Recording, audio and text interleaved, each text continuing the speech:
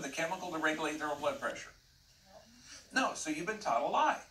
If your blood is crappy, the pressure has to increase. So if you have dehydration, a crappy diet, look at our blood pressure videos. If you're taking a drug to lower blood pressure, check it and find out why. If you're taking a drug for cholesterol, what is the function of cholesterol? If you go in there and a doctor tells you to take a cholesterol drug and you say, Doc, before I take this pill to lower cholesterol, I want you to tell me what's the function of cholesterol. If they say, well, gee, it's the precursor to every glucocorticosteroid, minocorticosteroid, and sex hormone, it protects you from cancer, it doesn't clog any arteries. In fact, we see higher disease rates at lower levels of cholesterol, and it's 70% of your brain. If they say that response, then they're knowledgeable about cholesterol. If they say any crap about good cholesterol or bad cholesterol, they're an idiot, they need to be fired. Cholesterol does not clog arteries. It does not clog arteries. Higher disease rates appear at lower levels.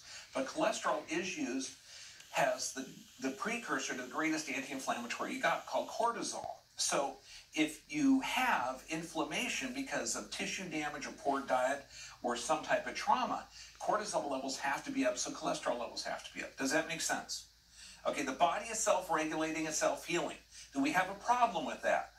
When we look at this, okay, we're looking at the same person 90 days in the future. Okay, what they came in with this twisted up mess, 20 degrees buckling down to 2 degrees buckling. Okay, so what do we know about arthritis?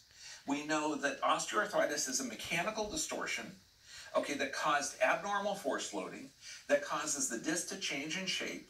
So we have a movement pathology, a neural pathology, a muscle pathology, then the tissue changes shape.